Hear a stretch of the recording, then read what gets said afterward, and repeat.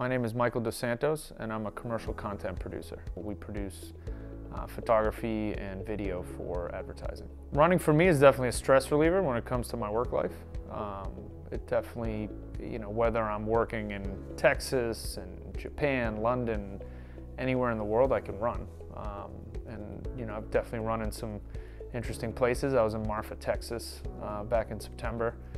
Went on a run for pretty much like a 5-mile run just to start my day, and ended up running alongside a cargo train that was like probably a good 300 to 400 feet long. Ran alongside it for like 20 minutes right at sunrise, in the middle of the desert. It was, pretty amazing, and it's moments like that that you're like, wow. I mean, I grew up always loving sports, and then played a lot of sports in high school. Played soccer for a year, played football for a couple of years, ran track for 2 years. More as a sprinter, but I didn't really get into long distance running until my later years in college, mostly to just stay in shape and lose weight.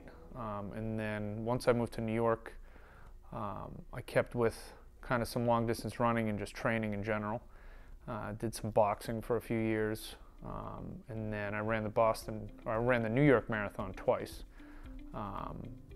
I'm blanking on the years, but I know one of them was 7 years ago because it was right before my daughter was born. That was the second time.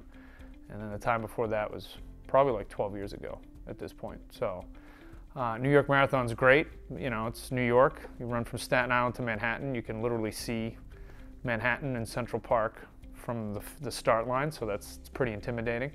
But it's a great marathon, big turnout. So that was definitely a big accomplishment to run that marathon. But just being from Boston, running the Boston Marathon's always been, a lifelong dream. Just growing up, watching it on Patriots Day, whether it's on TV or when I was going to college in Boston, going down there, kind of enjoying some of the party and the festivities around it.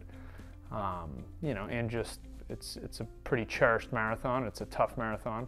So, I'm excited to do it just to fulfill my dream and, run the Boston Marathon because I'm a hometown guy. So, I mean, running for me, it's, there's a lot to it for me.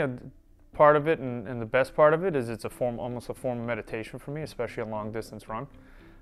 If I'm out there running for an hour or two, you definitely have some time to think about some stuff and process things and just kind of get in the zone.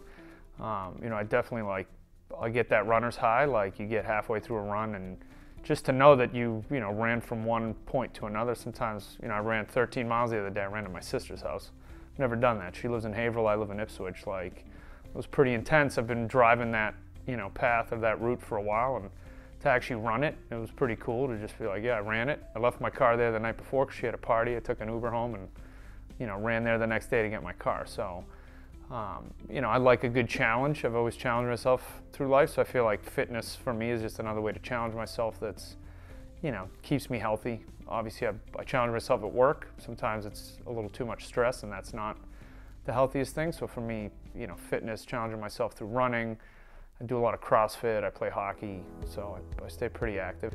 Running's just another form of fitness for me, but, unlike the other ones, it also serves as a good mental break. And representing the Pedro Martinez Foundation, I'm honored to represent the foundation. For me, Pedro, he's a Boston hero, man. I love the Red Sox. I love Pedro. I watched Pedro. I was at the game.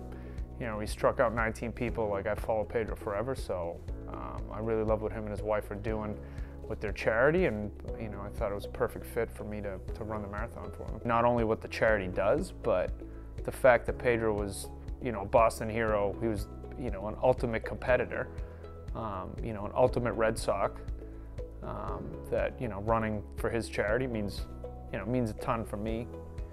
Getting to meet Pedro before the race and stuff like that is, that's exciting for me, exciting to meet someone like that. I love what him and his wife are doing with their charity after, he had such a successful career that, he's taken the time to now do that in his, second career.